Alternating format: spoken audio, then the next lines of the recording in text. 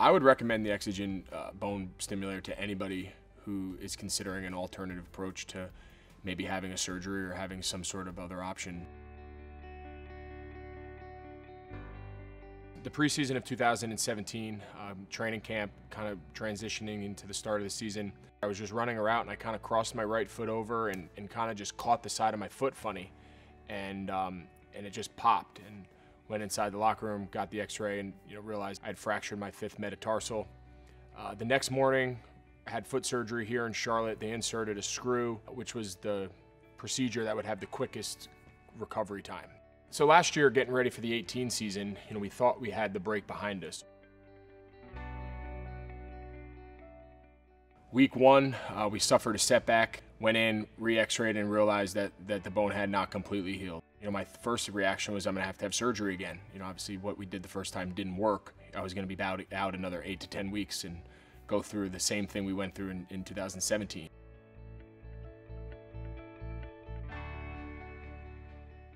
After the doctors looked at it and everyone kind of discussed it, they thought if we could somehow create an environment that we could generate early bone growth and just get something to go on in my foot in conjunction with having that screw, that we might be able to push off any sort of procedure till after the season.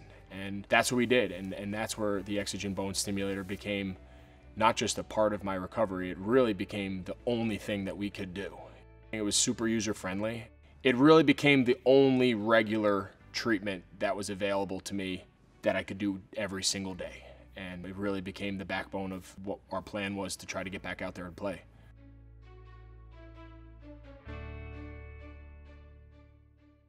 And as weeks went on, and 2 weeks became 4 and became 8, every week my foot responded better, it felt better, it was less sore, it was more stable, I was able to cut harder, run better, and that was our, oh my God, this is actually gonna work. In my eyes, the results were that I was on the field. I was an injury that most guys end up not playing with, an injury that most guys end up having surgery as a result of and being out for a long period of time. After only 3 weeks, I was able to play 2 months of professional football with a fractured foot. So much of my experience and so much of the positive experience was just in my everyday life. Being able to go be with my kids outside and be able to get back to being able to get out of bed without a walking boot on and go to the stores without crutches. I mean, just everyday things we take for granted, aside from what my career asked me to do, it was a life changer. It really was.